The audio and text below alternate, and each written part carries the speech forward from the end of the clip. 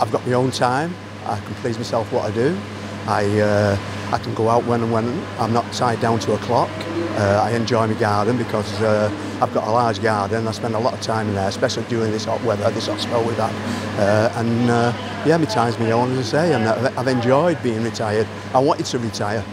I tried to retire early and they wouldn't let me, so when I was 65 I thought, that's it, I'm away. And I've enjoyed it, and I've got plenty of time for extra holidays now. I'm not tied down to 5 weeks a year. I go away several times a year and yeah, really enjoyed it.